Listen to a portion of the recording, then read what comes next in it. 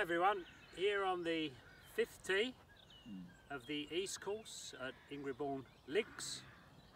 As you know, last year we finished off the first, the second, the third and the fourth, and now hopefully in a couple of months time, sometime in July, we're going to be opening these last 5 holes, which are really good holes and going to make this East 9 complete, and they're going to be a good test of golf. So looking at the fifth today, par 3, just under the 200 yards, about 195 off this tee. And you can see it goes to the south.